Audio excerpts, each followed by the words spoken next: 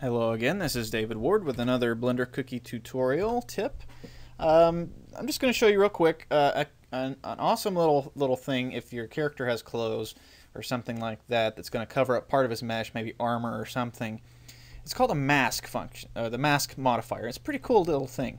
So if you remember with our alien here, we had a spacesuit that we made.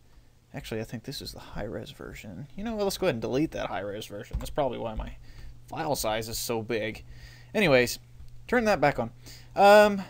So let's go ahead and apply this this armature to our spacesuit here. Control P, and let's use the automatic weights. There we go.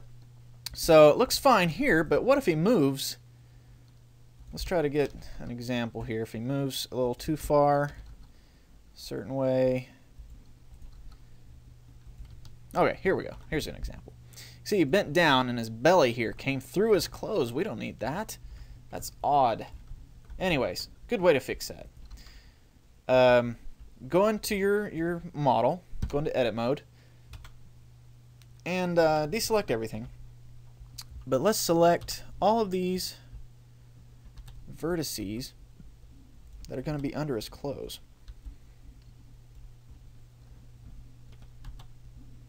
All the way down. So is that about right? Let's make it even. Let's make sure we get everything about the way we need to. And actually, it's a good idea to have some fall off here, because you know the cuff of his sleeve is going to be about right here, and so if I hide these vertices, it's going to cut it off down to the very bottom of his wrist. So let's go ahead and deselect those, and oops, deselect those, and same thing with his neck. Deselect that. You know what? Let's go ahead and do one more level here.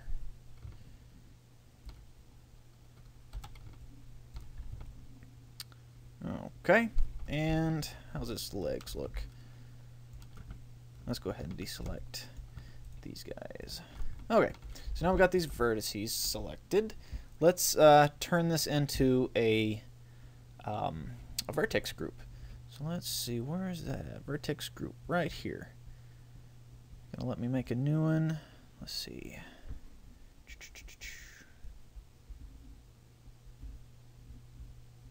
Okay. Okay, we just need to add a new vertex group. So you go right here to Object Data, and it'll have your vertex groups listed right here. Just hit the little plus sign, and it'll make a new one and name it Group.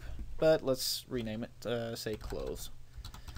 Okay, so now we can tab back into the regular object mode, and now we go over to the little wrench thing here for modifiers. Let's go ahead and collapse those guys. Add a modifier, and it's going to be mask, and we want to say vertex group is going to be, scroll down here, it's probably at the very bottom. There it is, close, at the very bottom, like I said. And what it does first is it masks everything but the vertices we selected. So we need to invert. So now it's still showing it, isn't it? Okay, I don't think I applied these to that. That's fine. There we go. Now you can see the belly's gone now. So if we hide the clothes, you can see that that vertex group is now hidden because of that mask. It's masking it off, so now anywhere he moves, his skin will not go through his clothing items.